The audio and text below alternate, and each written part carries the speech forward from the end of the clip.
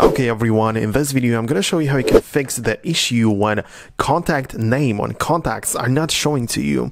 Now there are plenty of different things what could have happened. The first one is this right here. So you might have received a text message but it just tells you that it's for messages. You might see the icon and whatnot, but you cannot even see the name of the person texting you, which might be kind of annoying. To fix this, just leave the app like this, go to the settings, and navigate to the notification section. So tap on the notifications and scroll down and find the messages right here. The list is sorted alphabetically, so it is how it is. So you just get in here, and the option I want you to see and just get in touch with is the one called Show Previews. Now the name and the kind of preview of what's inside of the text message is something that you perhaps want to see in this case. So when you click on it, you want to make sure that it gets shown to you either always or when unlocked. Because in the case which I showed you before in the photo where you don't see anything, it was probably set to never, and this is what you probably have as well. When this is the case, I would recommend you to set it when unlocked, which is the default option for me. It means that when your phone is laying on a table, it's locked, you don't even have it with you, people just cannot tap the screen and read the messages or read the contact telling you or showing, contacting you or whatnot.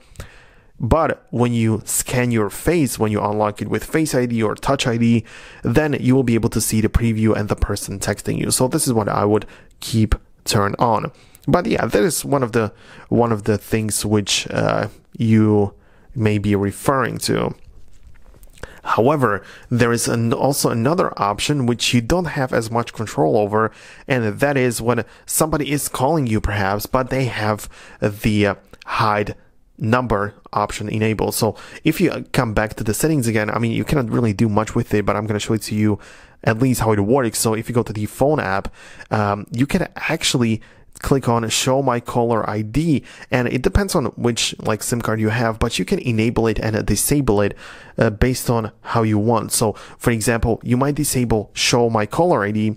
The other person actually who is calling you might have this feature turned off, and that way when they call you, you cannot see their name, you don't know who is calling you because they have like a private phone number. So in this case, you cannot do much with it. Only the other side can change it, but at least you should know that this is the option as well.